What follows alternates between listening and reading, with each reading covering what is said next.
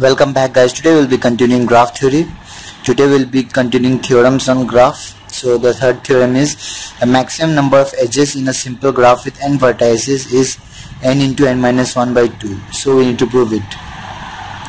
So first let us start like this. So since the graph is simple, this is for a simple graph, we can say that therefore it has no self loop and no parallel edges. This is the definition of a simple graph. No edges.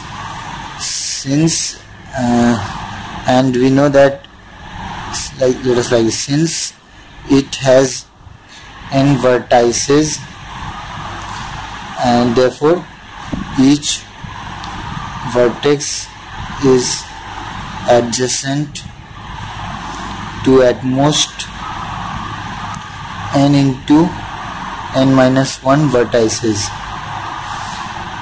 That is, the degree of each vertex is at most n minus 1. This is simple. Now therefore we can say that sum of degree of all vertices is n into n minus 1. So we know that the sum of this, that is n into n minus 1, is equals to 2m, where m is the number of edges. This is our theorem, we have done it. Therefore, thus the maximum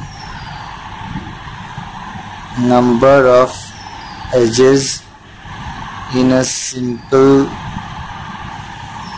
graph with n vertices is n into n minus 1 by 2.